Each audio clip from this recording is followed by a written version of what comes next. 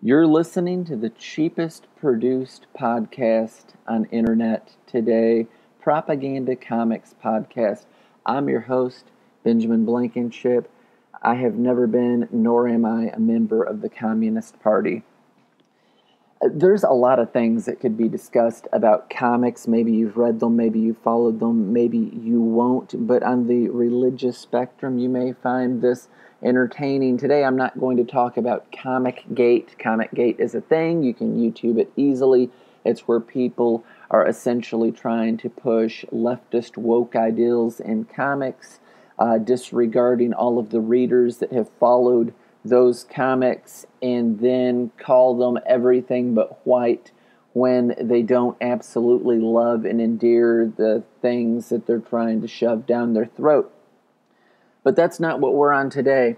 So today's topic, I thought, how could I religify the comic talk? And super easily, in fact, different characters in comics have a profession of faith. And today I want to talk to y'all about Pentecostal, full gospel characters, specifically one more than all of the others in comics. Does that exist like in mainstream? I'm not talking about some weird Christian variant. Absolutely. And we're looking at Marvel today. So while there have been a few encounters, like there was a 5-issue series of Superman's girlfriend Lois Lane, where Pat Boone came onto the scene. We obviously have in the Pentecostal Assemblies of God, full gospel faction, we have Elvis Presley and people like that are super well known.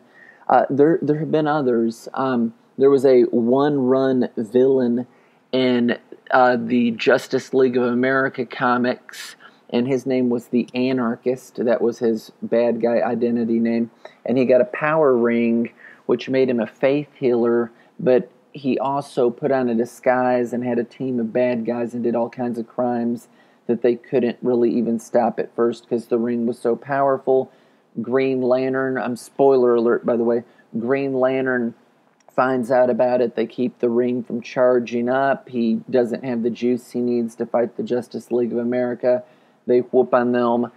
There is in Comico Comics, in the Essentials Volume 1 issue or episode, whatever you call it, 22. It's where he makes his first appearance. There is a character named Jeremy Skagg, who is essentially the Reverend Jimmy Swaggart. He creates a team called Rapture. It's either Rapture or The Rapture, and it's a bunch of characters right there that's under his league, led by God. But there's another character that we find the most notable of all the Pentecostal full gospel characters.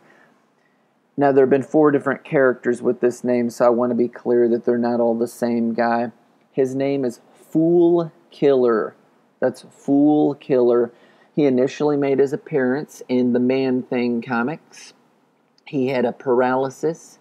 He was healed by a faith healer pastor, or otherwise the Holy Ghost, but through the pastor. That man became his mentor. He began to be a preacher. He looked up and really thought a lot of this guy.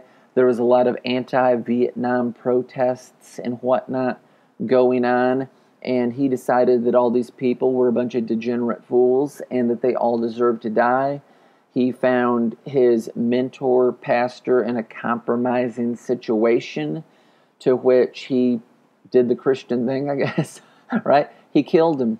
He preserved his body in formaldehyde, and he used his former pastor, former mentor's money to finance his vigilante acts. FoolKiller, the original, the one that I'm talking about, his outfit looks a lot like Zorro. He has a weapon called the Purifier Gun, and it's a ray gun, and it just, it disintegrates. It just completely, boom, nothing left of the people that he kills. He sends them a letter about 24 hours before, tells them that he's FoolKiller, that he's coming to get them, that they need to spend this last day of their life to repent, or else they'll be cast into the fires of hell. feels led of God to do what he's doing. So right off the bat, that's who we're talking about. That is the man who feels like he's appointed by God, FoolKiller.